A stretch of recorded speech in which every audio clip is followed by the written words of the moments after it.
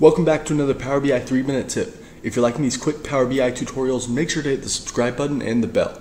In today's video, we're going to talk about clustering. Clustering is a form of unsupervised machine learning that allows us to look for patterns in our data.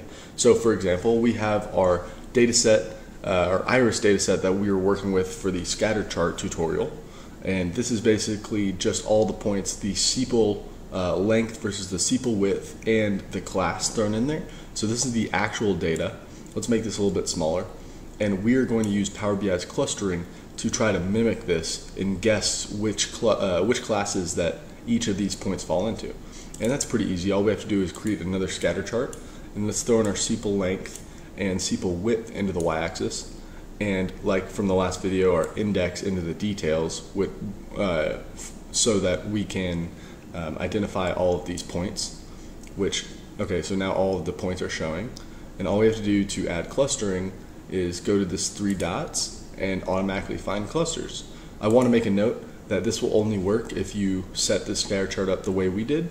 If we got rid of the index and instead click Don't Summarize, we'd still get all of our points, but for some reason we don't get the option to automatically find clusters. So you need to ensure that you are summarizing in some fashion. It can be average or sum, as long as you have an identifiable class in there, such as our index field. So now when we go to automatically find clusters, this is how it's set up. We can tell it how many classes we want to set up, which in this case we know there are 3 in our data, so we'll go ahead and click 3. And that automatically adds this cluster to the legend. And that looks pretty similar. So you see how it can easily find this cluster up here. This gets a little more scattered in here because our data is not as even down below. So let's go ahead and add one more.